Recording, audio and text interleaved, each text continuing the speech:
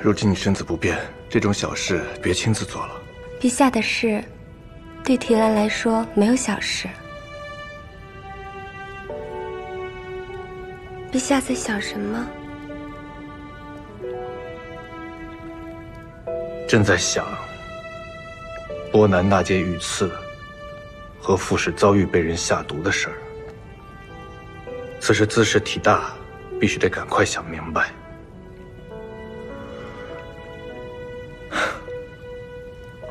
这孩子长得可真快。对了，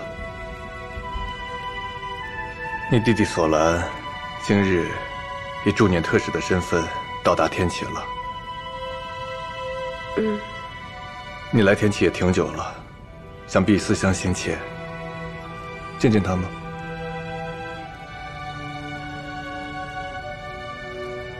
怎么，不想见他？想见，又不想见。为何？天家的兄弟姐妹与寻常人家到底是不一样的。我与索兰都生在驻念的宫廷，自幼相伴，长大了却不亲厚。索兰是驻念唯一的继承人，身上担着许多责任。父王对他极其严厉，与我们都不同。他来了，我想见他，自然是盼着与弟弟说几句提起话。可现如今，我俩身前身后这许多牵扯，不知道见的是弟弟还是使臣。我怕失望，所以又不想见。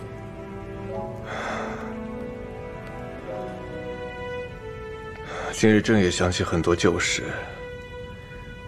机场离开前往驻念时，还是个孩子。这么小的孩子，心里哪明白家与国？倘若朕与机场，你与索兰都生在寻常人家，大抵会免去很多曲折，日后免去这种种别离吧。都会过去的。但愿吧。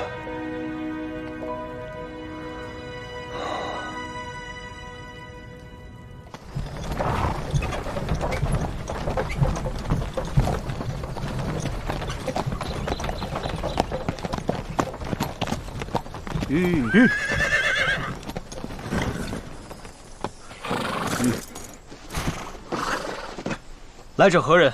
我们是奉陛下之命，前来请叶老夫人回天启，与斛珠夫人相聚。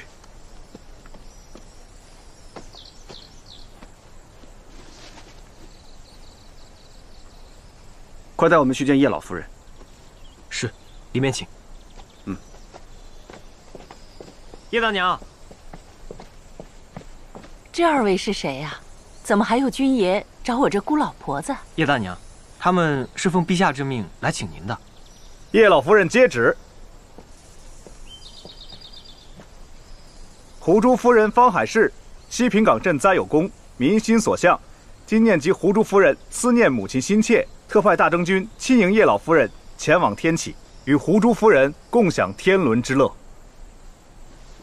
谢陛下。老夫人，来。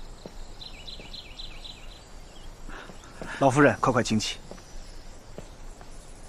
斛珠夫人屡建奇功，深受陛下赏识，还请老夫人与我等即刻出发。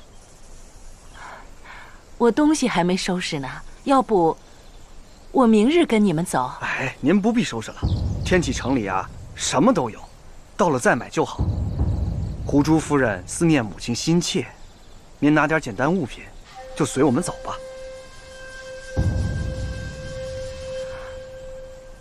哎。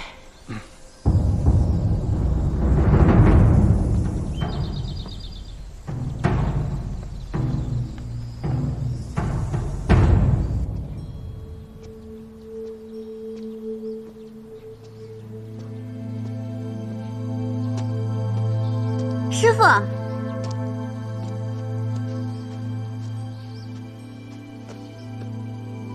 师傅可还记得你第一次见我跟我说的话？师傅跟我说，若是作为女孩跟着你，除了安逸什么都没有；若是作为男孩跟着你，除了安逸什么都有。你说让我自己选。记得。可是从那以后，师傅再也不让我自己做选择了。你为何不让我选了呢？如果我让你选，你会选什么？我想做你的百溪，替你承受所有的一切。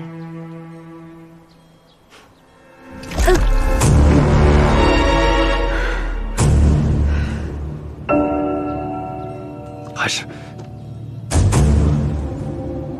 师傅，我愿为你而死，心甘情愿。还是公爷，李御医说您这2日会醒，果然。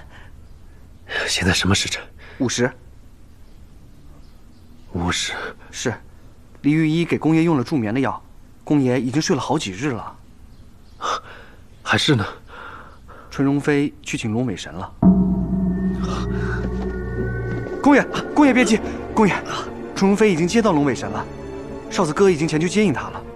对了，少子哥走得匆忙，临走前交代我，等您醒了，一定要把这个给您。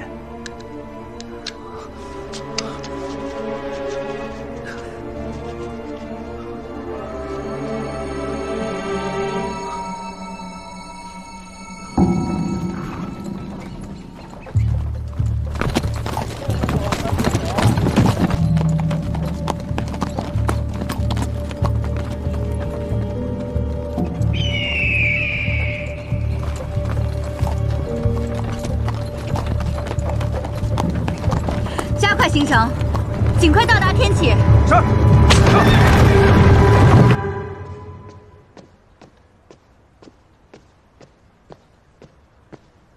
哎，青海公，这陛下，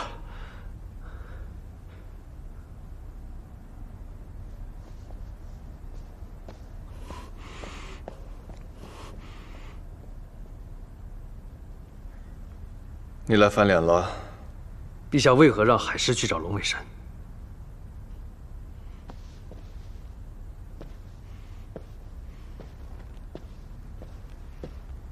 你答应过我。朕答应你，不让他为难。他不为难，这是他自愿的。怎么可能自愿？陛下是否做了什么让他自愿的？你以为朕做了什么？你派人接他的母亲。什么？糟了，不是陛下。什么朕派人？方建民，你给我说清楚！